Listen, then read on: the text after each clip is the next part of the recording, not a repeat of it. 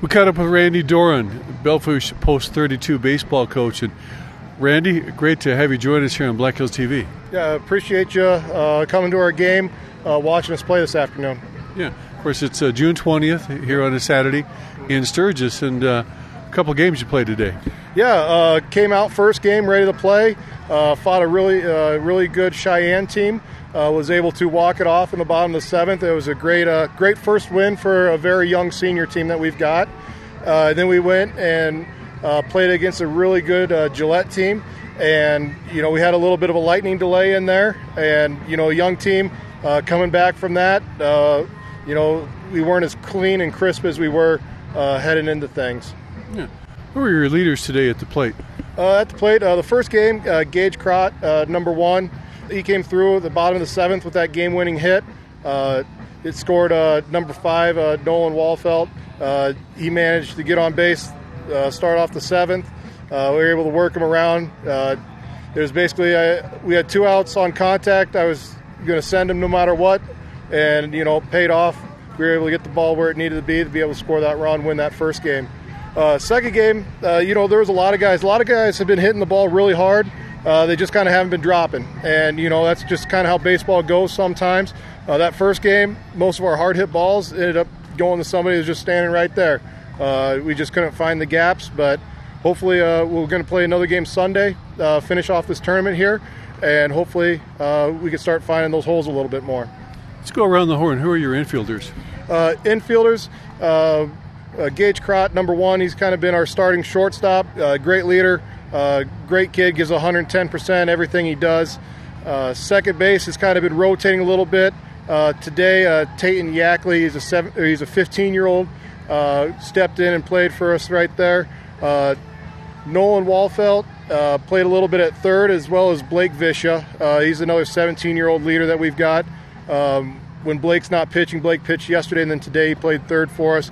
And then Sean Walfelt, left-hander, has kind of been our first baseman. We'll also rotate another one of our pitchers. He was a pitcher to start our game this morning, Anthony Budmeyer. He started today, pitched 6 great innings, only gave up one run, but he'll also rotate in at first and in the outfield. And then our catcher is only 15. He's got a lot of potential. That's Evan Visha. Hey, Evan caught a couple great games today. Didn't let much go by him. He does it. He gives everything he's got back there. It's tough, especially trying to catch a second game of a doubleheader as well. But he's a good little ball player. I call him little because his brother's a little bit bigger than him. I'm hoping that he gets to be the size of his brother in a couple years. But no, he's great. He loves being back there. He loves catching, and he's got a great mentality, tough as nails, and it's hard to get him out of there. Randy, how about your outfield? Outfield today, we had Dalton Davis in left. Gabe Heck, he's really come on strong the last couple weeks. Another 15-year-old kid that we got in center. And then in right field, we got number 9, Quentin Brist. Randy, since it's your first time here on Black Hills TV, we have a lot of sports fans that watch our videos. Tell us where you're from and how you tell us about your baseball background. Yeah, originally from southwest Iowa, small town called Harlan, a town of about 5,000. Huge sports town. You grow up playing everything. I played basketball, football, played some baseball, did a little bit of everything growing up.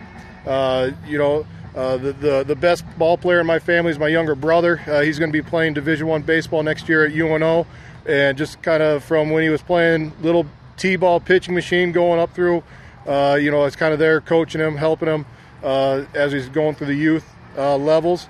And then last year took a job as an assistant at Black Hills State, assistant softball coach, and that kind of helped,